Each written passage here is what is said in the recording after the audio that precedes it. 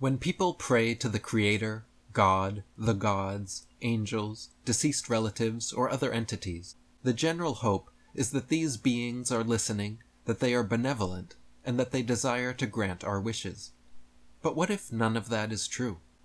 What if, in reality, the very act of praying to something outside ourselves disempowers and subserviates us? In other words, what if prayer makes us pray?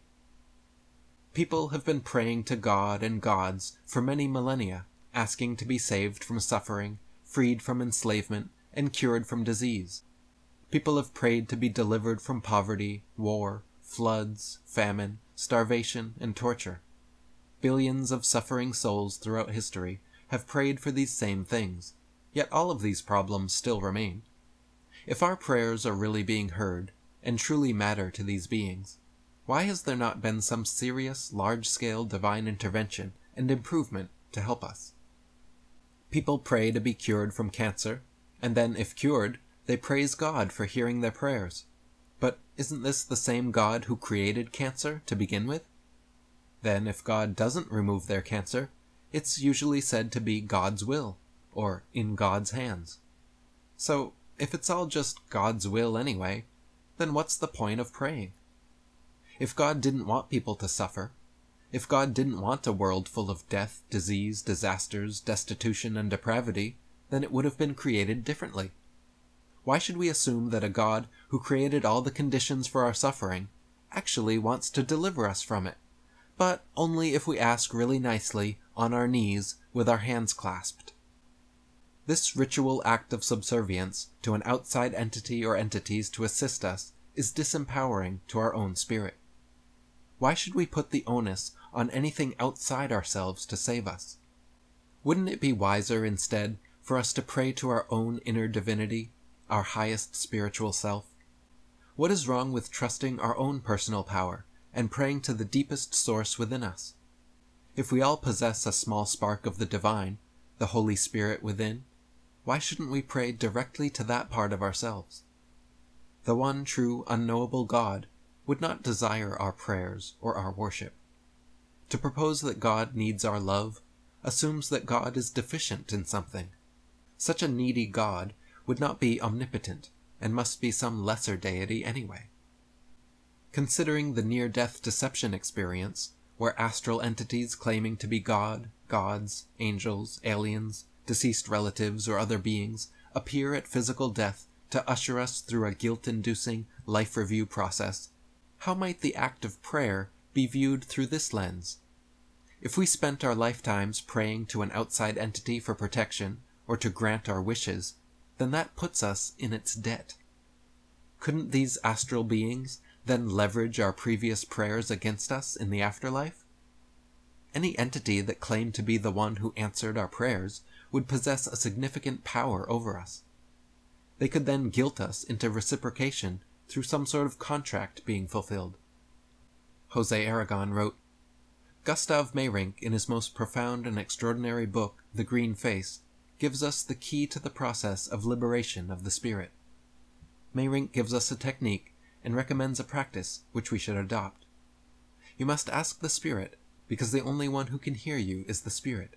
You must talk to it, and ask only it. Here, Meyrink is of course relating that the unknowable God is very far from the common man, and the demiurge, who could maybe hear him, is a judge who would never change his karmic sentences to consent to an insignificant request by an insignificant man. All that remains is to ask the spirit. In the case of a man who has woken up and liberated himself, things are different. He indeed will be able to change wills, laws, and destinies. But if a common man wants to be heard, he will have to talk to his spirit. Meyrink says, if you want to pray, pray to your invisible self. It is the only God who will listen to your prayers. But very few men speak to their spirit, yet most of them sleep like a log. For Meyrink, the liberation of the spirit is the only worthwhile thing a man can do in life. It is the only task that he should perform. There is no other single thing which justifies spending time on. All the rest are useless. This is the only task, indeed the most important one, to which a man can dedicate his life. Soren Kierkegaard said, "The function of prayer is not to influence God, but rather to change the nature of the one who prays. And Howdy Makowski wrote, "Is praying just making us pray, P-R-E-Y? Where is our energy and focus going with this practice? It seems prayer is just putting our own authority on some outside force, hoping it will like us and grant us something, so we keep trying to please the puppeteer. How do we know who or what we are praying to? This is one of the crucial pieces of information that almost no one contemplates. Are they angels, spirit guides, loving dead people, happy aliens, God, Jesus, or Ashtar Command? Or are the communicators nasty parasitic entities who are masters of disguise and deception? You say you spoke to an angel or some religious figure, but how do you really know? When you pray, how do you know where your intent and energy is going? The more we put our energy on things outside ourselves, the more those beings can manipulate us and make our lives much, much worse. What is wrong with praying to yourself?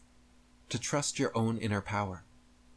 A great shift will occur when you realize that you do not need a savior, nor do you need to pray to anything outside of yourself. You, as in the essence part of your soul, is the most powerful thing within this creation.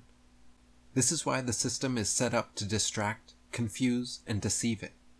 Because if you turned all that energy that is always focused on something outside yourself and focused it within, there would be an explosion of power. That power can then be used to override all the systems and tricks that have been keeping you here. When you learn the only savior you need is you, and the only prayer you ever need to make is to your true self, the exit is closer.